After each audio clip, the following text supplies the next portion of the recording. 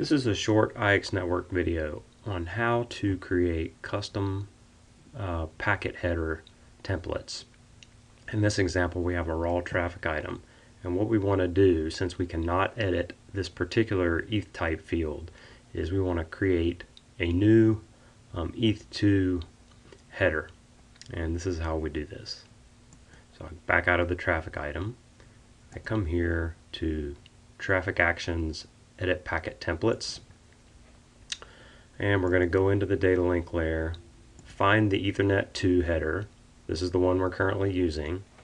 I'm going to do a save as, and that's fine. We can rename this ETH2 length or whatever you want. Click OK, and I believe initially it puts it at the bottom. So we'll come down here.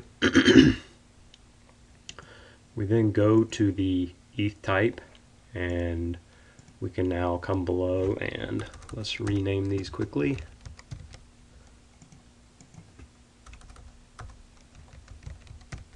Okay.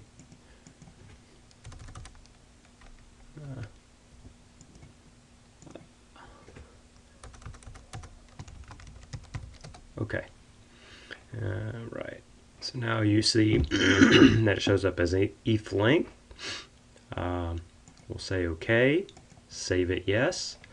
We go back to our traffic item, and we'll go next to the packet QoS. Okay. Now what you can do is you'll come here and right click ETH2, and let's do replace with, let's search for what we named it, which was this.